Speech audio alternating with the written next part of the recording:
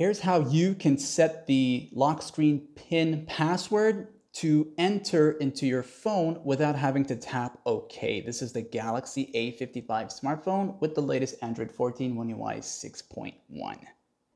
A lot of things have changed since the update, and now to enter a password without having to tap OK, you'll need 6 digits. So of course you'll need to go here and tap on the settings icon, then go to where it says the lock screen AOD right here. And if it's your first time doing it, the only one that will work without having to tap OK is the one that says the PIN. Okay, so this will only work for the PIN option. All right, the pattern, of course, you don't need that. Password is something different, and the swipe is just swipe. So going into the PIN now here, you will need at least 6 digits. They made changes to that, and I guess maybe for security reasons.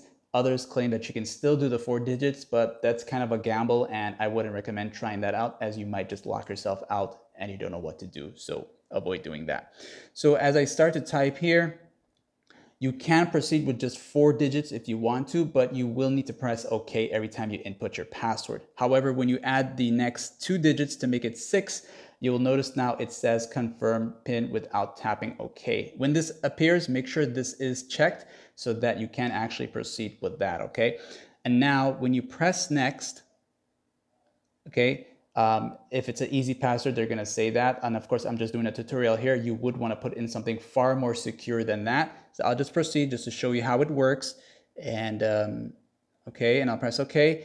And it's gonna set up for you and all that stuff here, okay? So that's your lock screen information, all that stuff. You can change that at another time.